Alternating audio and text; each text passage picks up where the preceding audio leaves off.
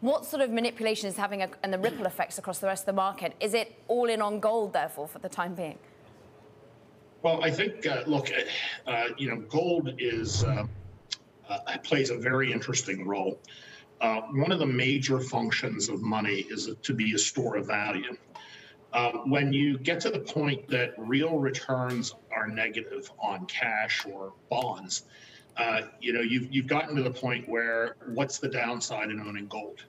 And I think that precious metals as a store of value are to be expected at this point. I think that despite the run-up, I think we've got a lot more room to the upside. And I would remind Tom, who's there, that when we were in Davos together, he asked me what my #1 pick for the year would be, and I said silver.